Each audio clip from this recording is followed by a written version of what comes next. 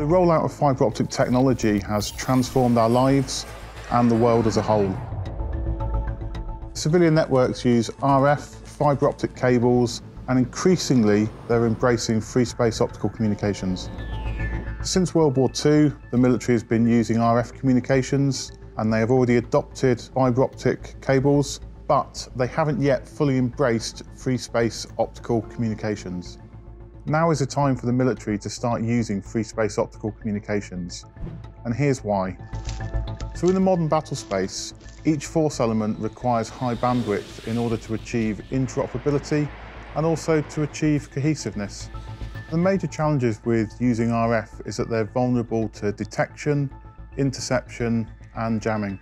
So in a congested and contested battle space, reliance on RF communications provides opportunity to the enemy to engage your forces.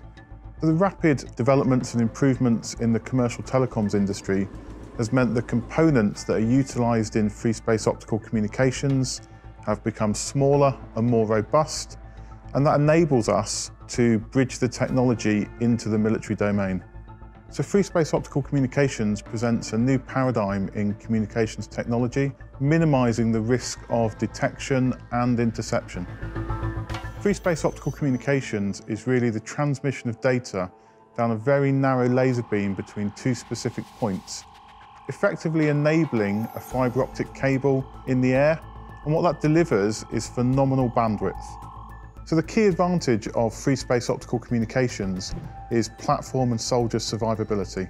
So free space optical communications uses zero RF emissions, effectively protecting the integrity of the data while it's transmitted, and it makes it harder to detect platform and troop locations.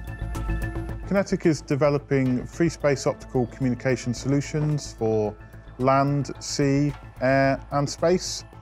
And we're also conducting groundbreaking demonstrations such as combining free space optical communications with military sensing.